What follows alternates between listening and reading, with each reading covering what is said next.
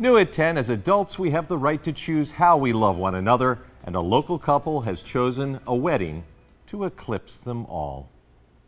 I've always been, if you could say, my head in the stars. Well, love is in the air as a local couple gets ready to tie the knot during the solar eclipse. We caught up with the bride and groom poised to wed beneath a partially extinguished sun. Corrine Zell live in South Shore Park with their love story. Guys, a Monday afternoon isn't a traditional time to get married, but that's exactly what this couple wanted. They've been engaged for a couple years now and realized a big event like the eclipse is exactly what they've been waiting for. Yeah, we'll probably get married and kiss each other and throw our glasses on and go have fun. The groom has a fascination with the solar eclipse. I've always been, if you could say, my head in the stars. Omera Lopez was planning to host a viewing party. It was really like 8 weeks ago.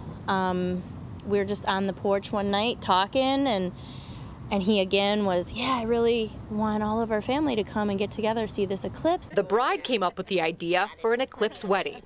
You know, if we're gonna have all the family there, we could get married. The couple met almost 20 years ago, led separate lives until 5 years ago when they reconnected.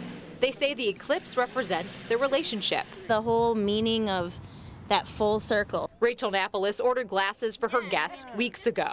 I got a whole box, we're set, they're the approved ones. The wedding photographer is ready for the challenge. I hope she can, of it starting and then, you know, through the progression. Subtle themed details. In the flowers, we tried to do like the bright bursts of yellow. The couple says they won't let the meaning of their day overshadow what happens above them. If we see it, we see it. If we don't, we don't. But we are. We are going to see. We are going to see it, and it's going to happen the way it's supposed to be. Eclipse cookies are in the works for dessert.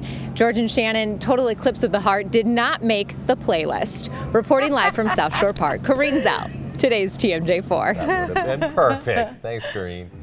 Headed outside to watch the solar eclipse? Grab your phone and your protective glasses and experience this historic event with us. Or use your computer if you're stuck inside. Peak viewing of the eclipse is at 1:18. Join us online at 1:10 for coverage from southeast Wisconsin. And then stick with us as we follow the eclipse across the nation.